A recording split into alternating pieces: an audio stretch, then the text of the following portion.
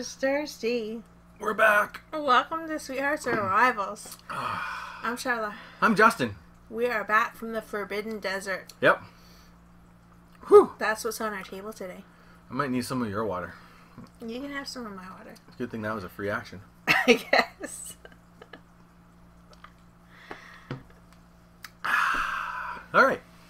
So, somewhere here on the screen there should be links to our overview of Forbidden Desert and a playthrough. Right.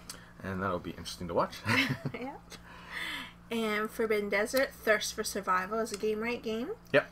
Good for ages 10 and up. It should take you about 45 minutes. Mm-hmm. And you can play 2 to 5 players. Yeah.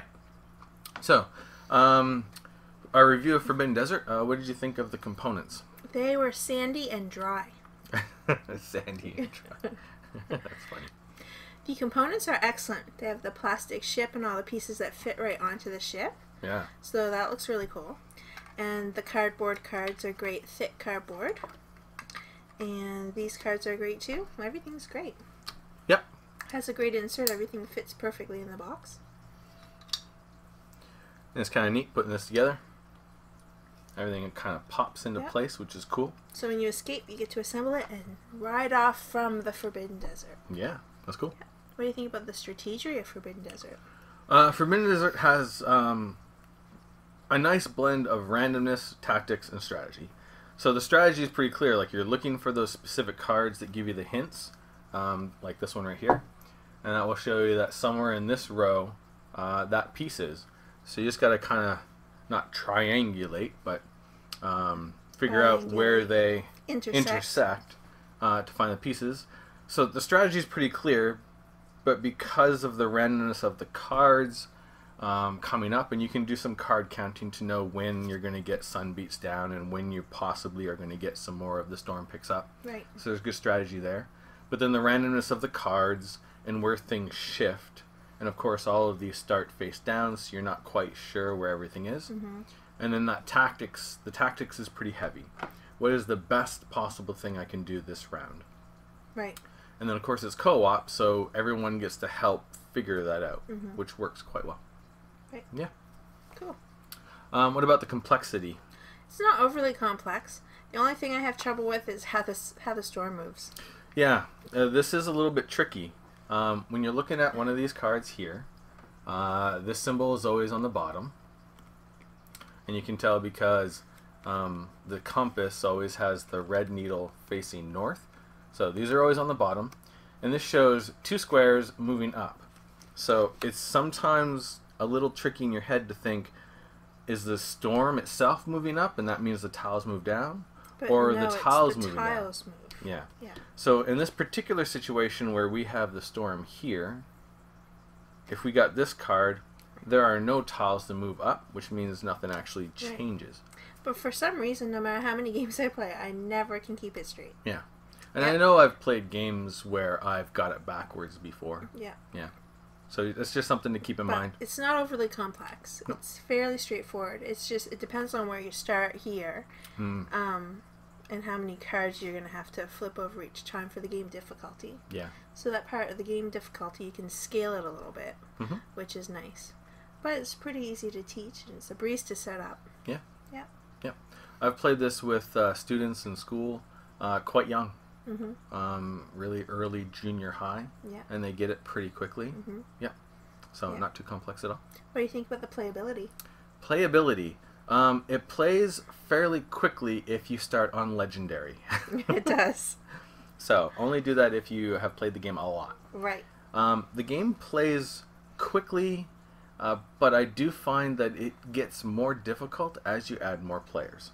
So it doesn't, like, you do have this marker here, and this does change based on the number of players. So the more players, the more turns you're going to get.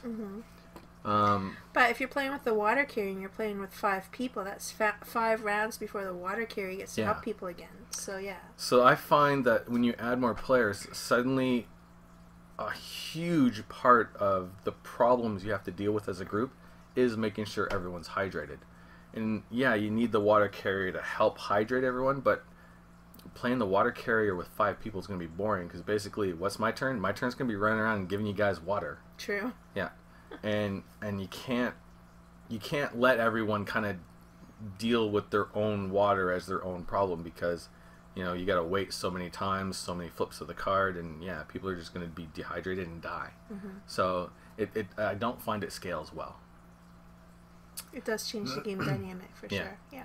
The theme of it is quite good. The mechanics make sense. The storm moves around and blows sand all over the place. It piles up. I like that. It actually does pile right up. It sure does pile up. Yeah, and it looks kind of cool as it piles up. Yeah. I really like the intersection of the 2 cars to figure out where the piece is. That's kind of cool. I like that. Game length, it's a quick game. Yeah, which is kind of nice. Especially if you play on hard levels. Yeah. Yep. Excellent. So, does it have the awesomeness or the cuteness? This game is more awesome than cute. Yes. Yeah. Yeah. These pieces, these are pretty awesome. Yeah, That's they're awesome. Cool. Yeah. That's pretty neat. I like that. But I don't know how cute you can make a game about a desert. It's true. The artwork's kind of nice. Yeah, I mean, it fits with the theme perfectly. Yep. Yeah. Excellent. Would you rate this poor, good, excellent, or outstanding? This is a very good game. Yes, I would say very good as well. Yeah. I would say it's an excellent co-op game. But just in general games, it's a good game. Right. Yep. Because if you really enjoy co-ops, you're really going to enjoy this game. Yeah. Because it puts a neat spin on it with the sand and how the storm moves and everything. Yeah. And there's people that say this is kind of the gamer's version of Forbidden Island. And I'd like to try Forbidden Island again because I think I kind of like it a little bit better. Yeah, it's been a long time since I played Forbidden Island, but I remember enjoying it more than Forbidden Desert. And I don't know if it's because it has less of the escalation of difficulty, maybe? Maybe. Or if the theme is just prettier and I'd rather look at that kind of game when I'm playing a game. I don't know what it is. For me, one of the problems with Forbidden Desert is when you're playing Forbidden Island and one of the tiles sinks, you flip it over to the sink spot, and then after that, it just goes away. And that's all. For this one, you've got to constantly slide tiles, slide, slide, slide, sand, sand, sand, slide, slide, slide, sand, sand, sand, slides, and it's just...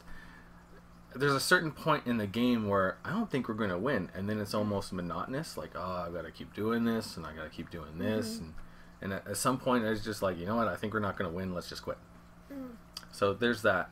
Maybe that's it. Yeah. I don't know, I can't put my finger on it, but... And then again, you can get into, especially with large player counts, you can get into roles where your role basically is dictated by the needs of the group. And for the person who's playing that role, that's just boring. That's true. For me, that's what kind of drags this down. Yep. Did we finish the game as Sweethearts or Rivals? Well, it's a co-op game, so... So I think Sweethearts. Yeah, Sweethearts. Yeah. It's like, help save me. Yeah. You can't help save your rival. No, not at all. Sweethearts, for sure. Yeah. So it's purely co-op, so definitely Sweethearts. Especially if you don't mind sharing water from each other's glass. I guess. Excellent. Anything else? I think that's it for me. That's Forbidden Desert. Thanks for watching. Thanks. We'll see you next time. Later.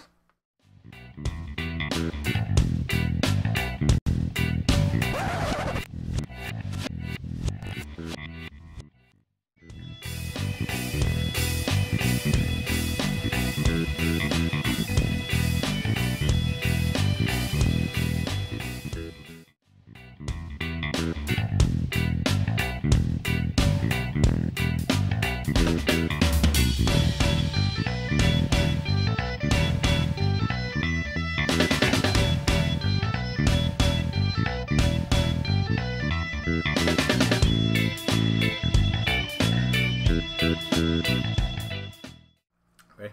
Yeah. Okay. I can't do it. Don't make a mess on our game. I know. Try again.